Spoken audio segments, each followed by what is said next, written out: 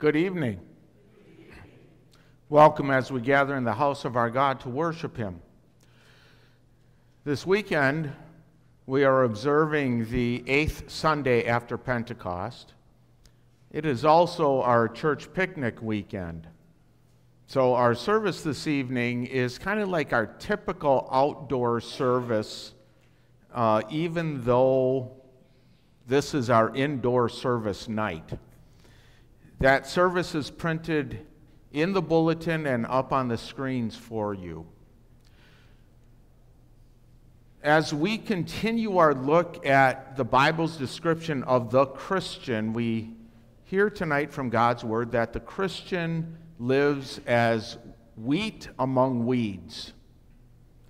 And it is a reminder to us to look forward to God's judgment to take care of the weeds. Let us begin our service by singing the first hymn, From All That Dwell Below the Skies.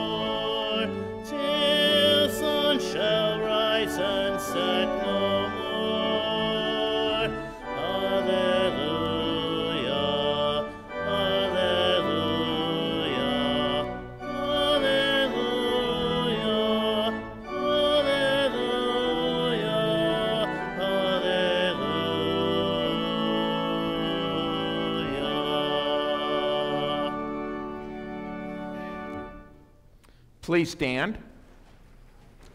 And we read responsively the call to worship.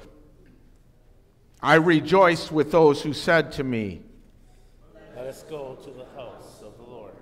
How lovely is your dwelling place, Lord Almighty.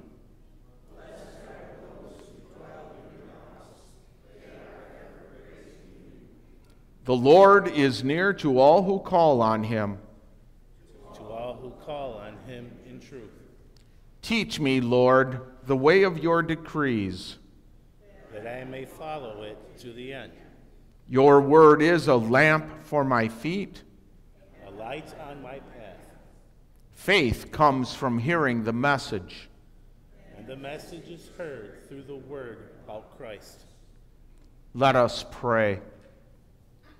O God, so rule and govern our hearts and minds by your Holy Spirit, that, ever mindful of your final judgment, we may be stirred up to holiness of living here and dwell with you in perfect joy hereafter, through your Son, Jesus Christ our Lord, who lives and reigns with you in the Holy Spirit, one God, now and forever.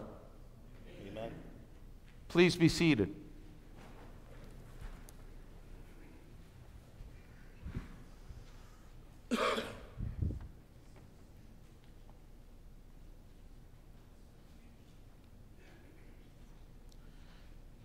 In our first reading, the Lord assures his Old Testament people that even though they are surrounded by evil in this world, that doesn't mean the Lord doesn't care for them or that he will do nothing with evil.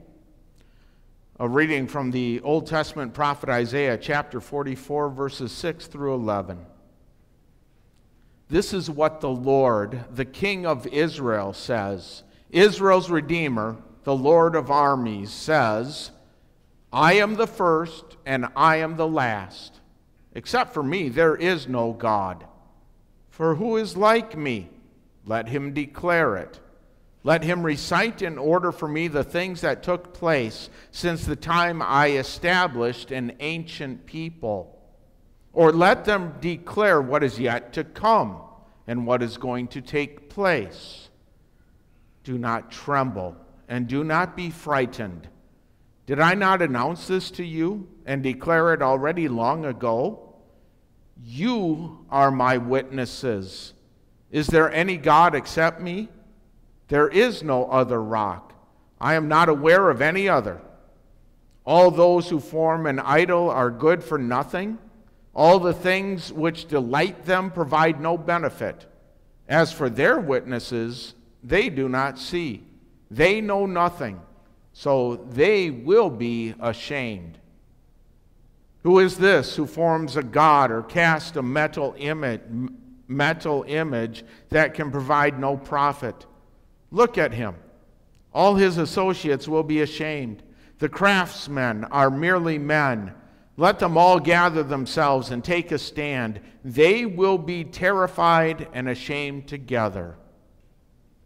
The word of the Lord.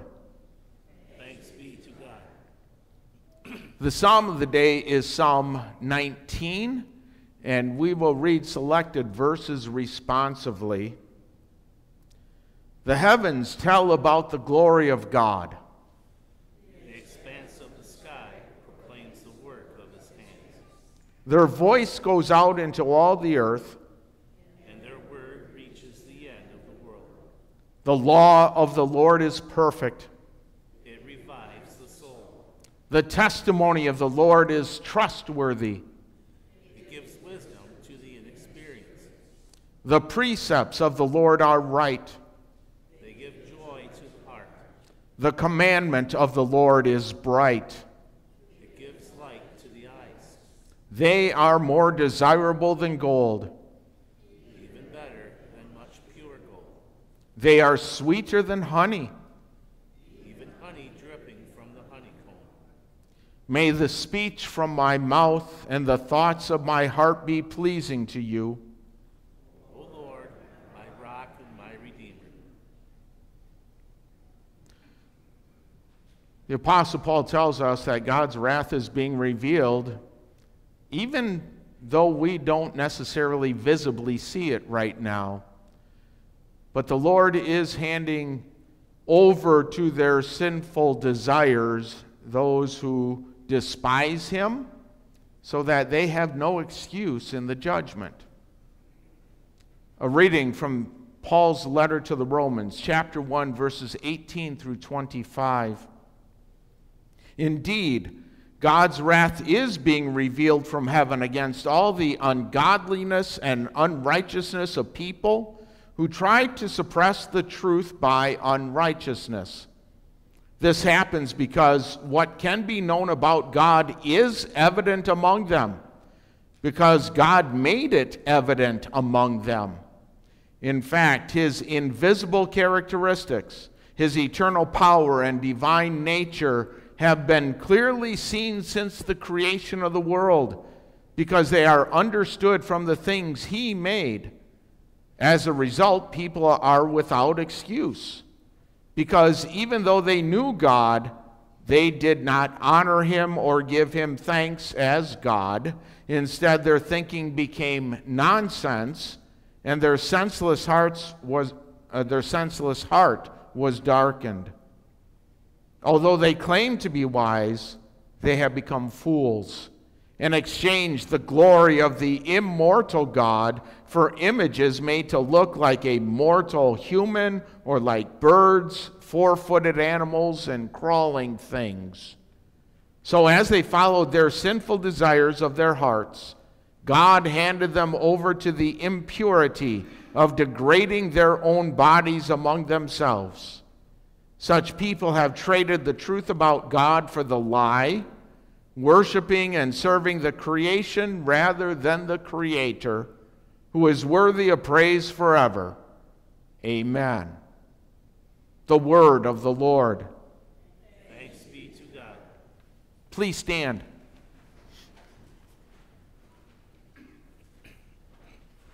Hallelujah. Oh, the depths of the riches of the wisdom and knowledge of God. How unsearchable his judgments and his paths beyond tracing out. Alleluia. The Holy Gospel according to St. Matthew. We read tonight verses 24 through 30 and 36 through 43. This reading will serve as the basis for tonight's sermon. He presented another parable to them. The kingdom of heaven is like a man who sowed excuse me. The kingdom of heaven is like a man who sowed good seed in his field. But while people were sleeping, his enemy came and sowed weeds among the wheat and went away. When the plant sprouted and produced heads of grain, the weeds also appeared. The servants of the owner came and said to him, "Sir, did you not sow good seed in your field? Where did the weeds come from?" He said to them, "An enemy did this." The servants asked him, "Do you want us to go and gather up the weeds?" "No," he answered, "because when you gather up the weeds, you might pull up the wheat along with them. Let both grow together until the harvest. And at harvest time, I will tell the reapers, first gather up the weeds, bind them in bundles, and burn them, and then gather the wheat into my barn." Then Jesus sent the people away and went into the house. His disciples came to him and said, "Explain to us the parable of the weeds in the field." He answered them, "The one who sows the good seed is the Son of Man. The field is the world. The good seeds are the sons of the kingdom. The weeds are the sons of the evil one. The enemy who sowed them is the devil. The harvest is the end of the world. The reapers are angels. Therefore, just as the weeds are gathered up and burned with fire, so it will be at the end of the world. The Son of Man will send out his angels, and they will pull out of his kingdom everything that causes sin and those who continue to break the law. The angels will throw them into the fiery furnace, where there will be weeping and gnashing of teeth. Then the righteous will shine like the sun in the kingdom of their Father. Whoever has ears to hear, let him hear." The Gospel of the Lord. Praise be to you, O Christ. Please be seated. We now sing the hymn of the day, "Come, you thankful people, come."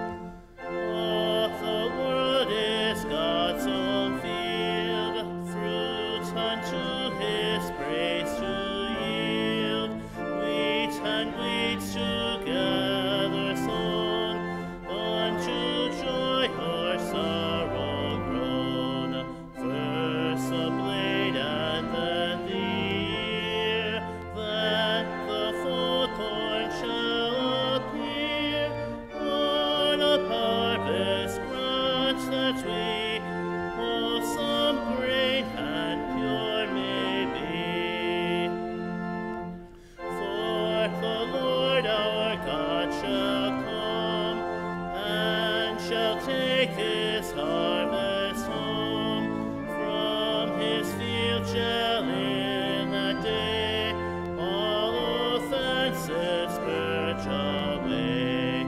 Give his angels charge at last in the fire the weeds to cast, but the fruitful ears to store in his garden evermore. Even so, Lord, quickly come to your final harvest home. Gather all your people in, free from sorrow, free from sin. There forever purified, in your garner to abide. Come with all your angels, come, grace the glorious harvest home. Grace to you and peace from God our Father and from our Lord and Savior Jesus Christ. My dear brothers and sisters in Christ, what do you think really frustrates Christians? Here's my answer: when they see something wrong. At a potluck, you go up to the dessert table and there's nothing left. You're practically screaming, "Hey, that's not fair," right? But it's even more frustrating for Christians when they see all the evil around them. The violence, the cheating, the hatred, the selfishness, the mean and judgmental words. The question posed to you this evening is, how do you respond to all the evil around you? Sometimes Christians look at the evil around them and wonder, is God seeing this? And if he is, why isn't he doing anything about it? One thing Jesus' parable of the weeds tells us or teaches us is that God does see all the evil in this world, and he has a plan for it. This parable also teaches us how we are to deal with it. This is how we know God is fully aware of the evil in this world. With this parable, Jesus affirms, "There are weeds among my wheat." With that thought, we are going to look at what Jesus teaches about how we, the wheat, deal with the weeds. And we hear Jesus giving us two big don'ts. Here's the first one. Don't be fooled by who planted them. Matthew chapter 13 records a series of parables Jesus told, each one building on the truths of the previous ones. Last weekend we heard the parable of the sower, in which Jesus taught how people become believers and produce for God. They are planted by God's word. He follows that up with today's parable of weeds among wheat. The concept of sowing seeds is the same here. But Jesus adds where evil unbelievers come from and what God does about them. The term that Jesus used in this parable for weeds is quite interesting. They are specific weeds, technically known as darnel or tares. They are weeds that look like wheat. The only way you can tell the difference between them is when their heads sprout. Wheat has that nice golden head of grain, but terrors have this darkened head, which, by the way, can be poisonous.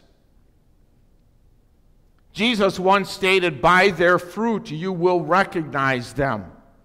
Quite often we see people around us, and even among us here in the visible church, they look like us, sound like us, and even live pretty much like us.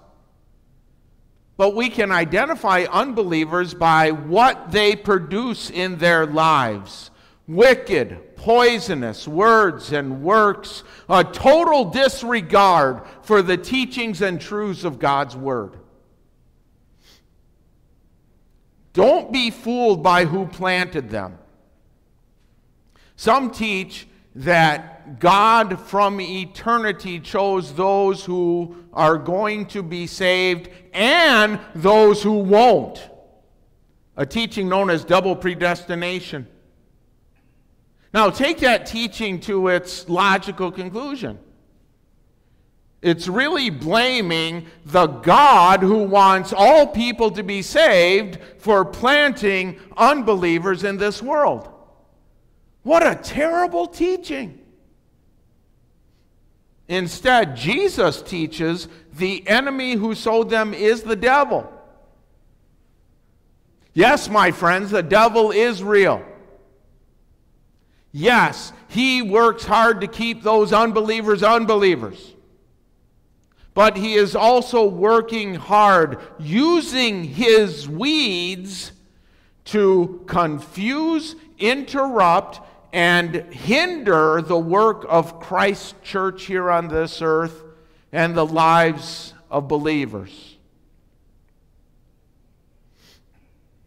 Now, I know it's agriculturally impossible for wheat to become weeds, but it is a spiritual reality that happens when believers look at the lives of unbelievers and conclude they are wealthier, they're having more fun, they fall into a pile of poop and seem to come out smelling like a rose every time.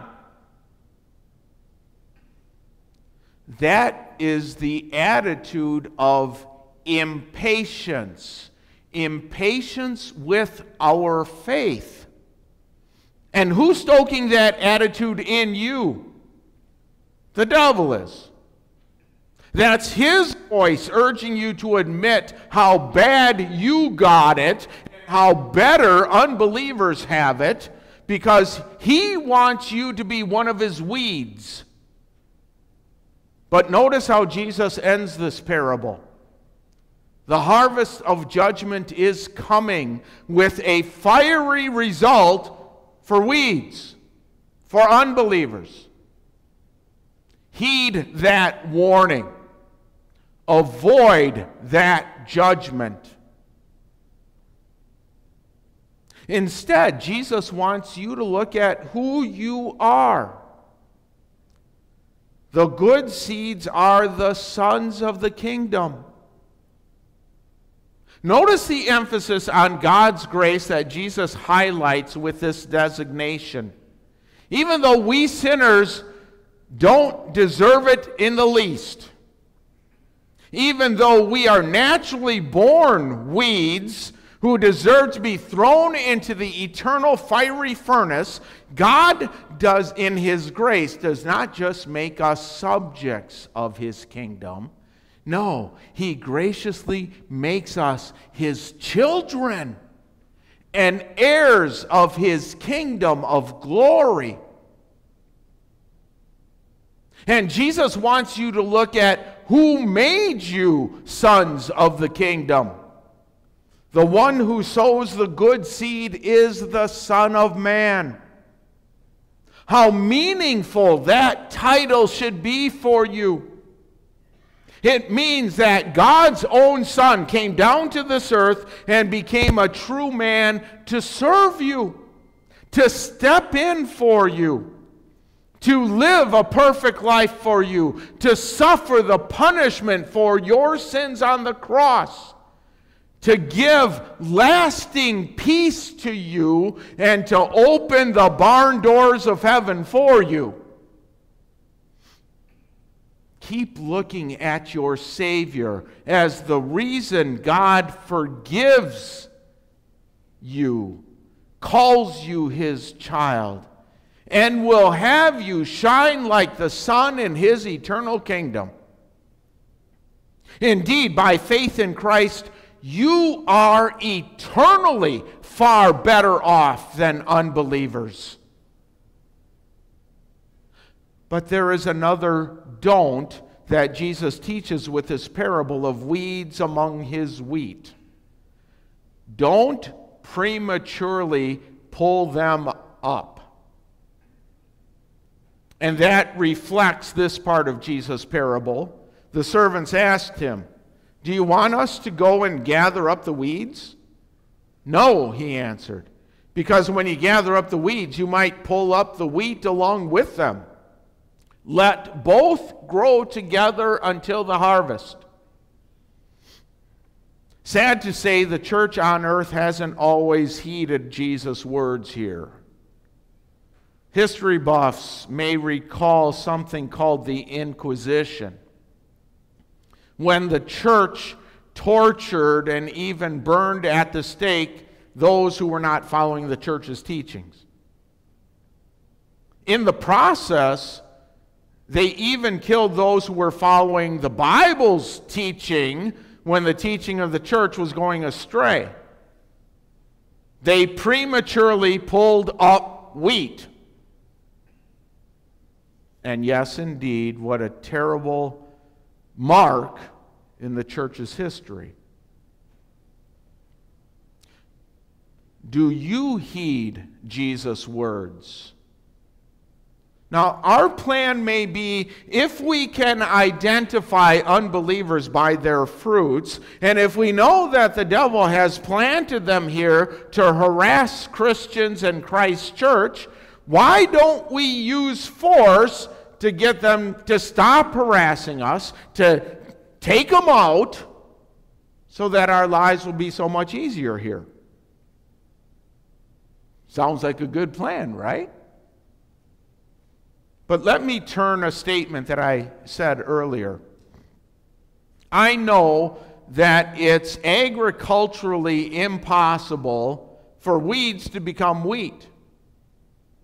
But again, it is a spiritual reality. Who knows, right? Can you and I look into the heart of a present unbeliever and know for sure that God's powerful word will never crush that one stubborn unbelief and cause faith in Jesus to sprout and grow?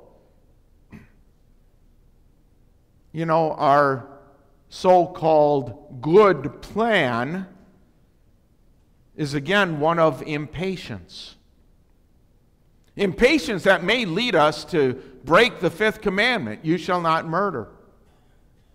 Impatience, not with your faith here, but impatience with the plan.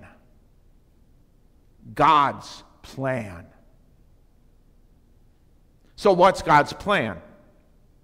Jesus revealed it in the last part of this parable.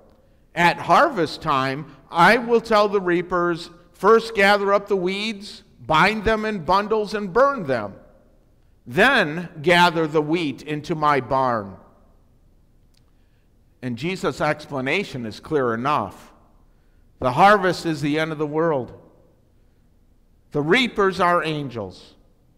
Therefore, just as the weeds are gathered up and burned with fire, so it will be at the end of the world. The Son of Man will send out his angels, and they will pull out of his kingdom everything that causes sin, and those who continue to break the law. The angels will throw them into the fiery furnace, where there will be weeping and gnashing of teeth. Then the righteous will shine like the sun in the kingdom of their Father. What that tells us, first of all, is this. Lifetime on this earth is still God's time of grace for people, even for unbelievers, just like it is for you and me.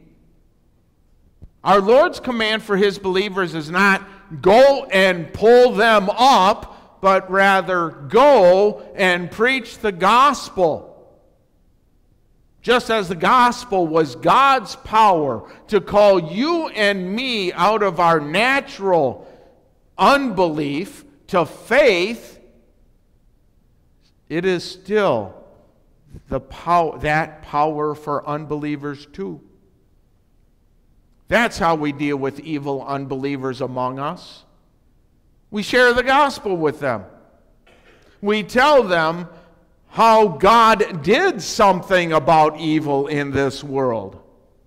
He sent his own Son to rescue us and all people from it.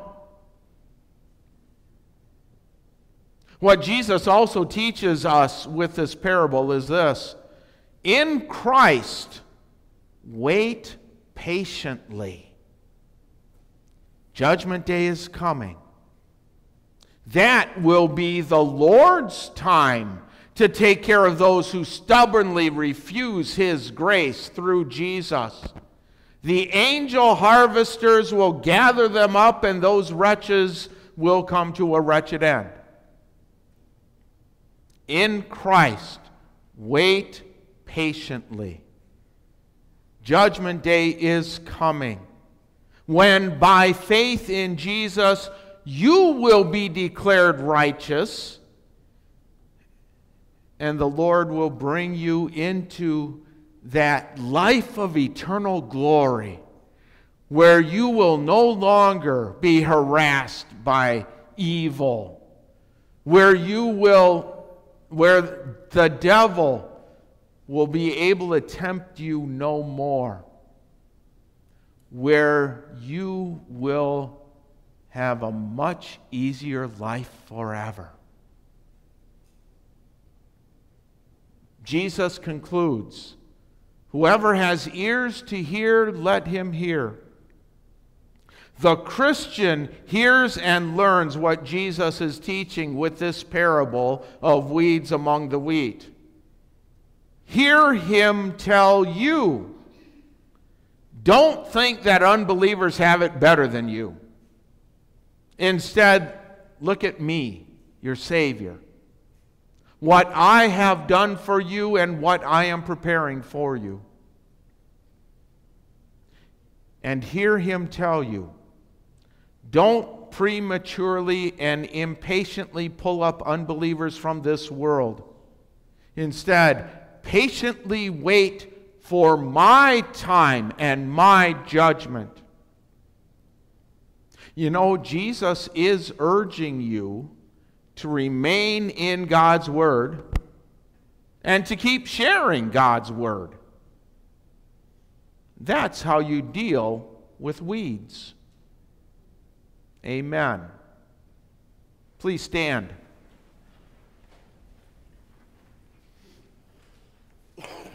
The peace of God, which surpasses all understanding, will guard your hearts and your minds in Christ Jesus. Amen. Having heard the word of God, let us now confess our faith in him using the words of the Apostles' Creed. I believe in God the Father Almighty, maker of heaven and earth. I believe in Jesus Christ, his only Son, our Lord, who was conceived by the Holy Spirit, born of the Virgin Mary, suffered under Pontius Pilate, was crucified, died, and was buried. He descended into hell. The third day he rose again from the dead. He ascended into heaven and is seated at the right hand of God the Father Almighty. From there he will come to judge the living and the dead. I believe in the Holy Spirit, the holy Christian church, the communion of saints, the forgiveness of sins, the resurrection of the body, and the life everlasting. Amen. Please be seated. We will now give our thank offerings to the Lord.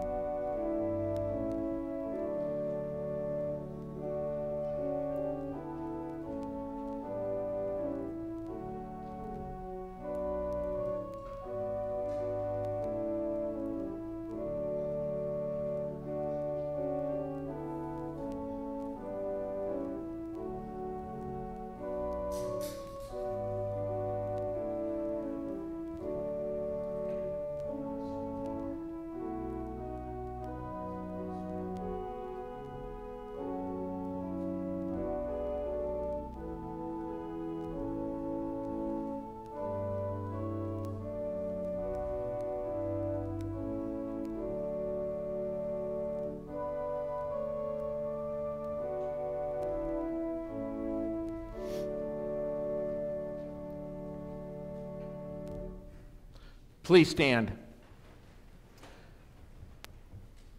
We will now pray responsively the prayer of the church that is printed in the bulletin and up on the screens. Lord, hear my prayer. Listen to my cry for mercy. In your faithfulness and righteousness, come to my relief. Spare us, Lord, from the lies of the devil and the attacks of our conscience. Comfort and save us in your patient compassion. Have mercy on us, Jesus. Guide us, Lord, to the wisdom of your word and the power of your promises. Take away our confusion and doubt. Have mercy on us, Jesus. Hear us, Lord, when we come to you in prayer. Make us confident to take you at your word and to follow you in faith. Have mercy on us, Jesus. Empower us, Lord, to walk in your ways and live in your truth. Fill us with your love, that we may love you and one another. Have mercy on us, Jesus. Almighty God, by your Spirit, the whole body of the church is governed and sanctified. Receive our prayers for all members of your holy church, that in their vocations and ministries they may truly serve and honor you, through Jesus Christ our Lord. Amen. Our Father, who art in heaven, hallowed be thy name. Thy kingdom come, thy will be done on earth as it is in heaven. Give us this day our daily bread, and forgive us our trespasses, as we forgive those who trespass against us. And lead us not into temptation, but deliver us from evil. For thine is the kingdom, and the power, and the glory, forever and ever. Amen. The Almighty and merciful Lord, the Father, the Son, and the Holy Spirit, bless us and keep us. Amen. Please be seated. We will close by singing the hymn, Rise My Soul to Watch and Pray.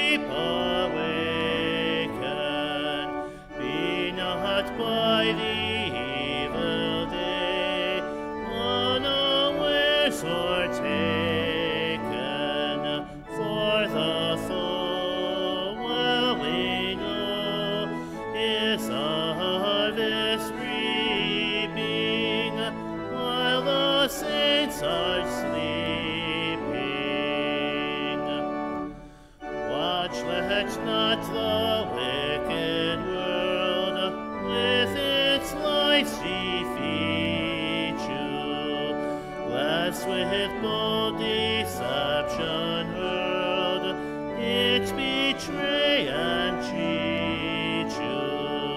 Watch and see, lest there be faithless friends to charm you, who but seek to harm you. But while watching also pray to the Lord unceasing. God protects you day by day, strength and faith increasing, so that still mind and will shall unite to serve him and forever love him.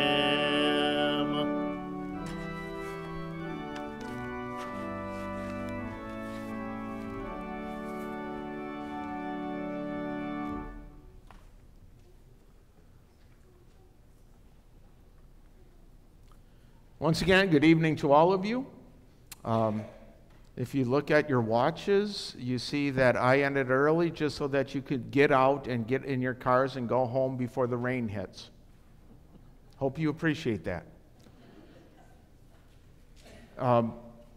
Really not much out of the ordinary is going on this week. I'm just going to mention that next weekend we will be observing the 9th Sunday after Pentecost and continue the characteristics of a Christian.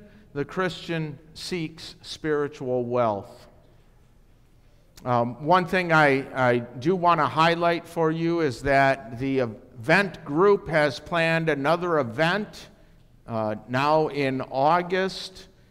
Saturday, August 12th, there will be a scavenger hunt. Please check out the table in the hallway for more details, and we encourage you to sign up for that fun event. Another thing that I need to point out to you is this. On Thursday evening, Pastor Rich received a call to serve as pastor at St. Mark's Lutheran Church in, I hope I say this right, Salina, Kansas.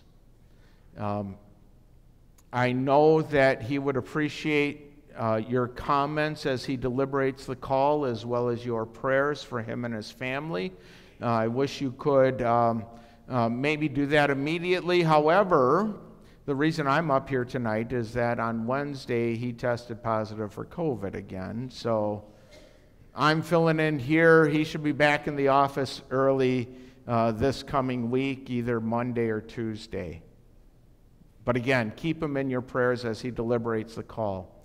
And finally, check your bulletins and our website for other announcements of what's coming up.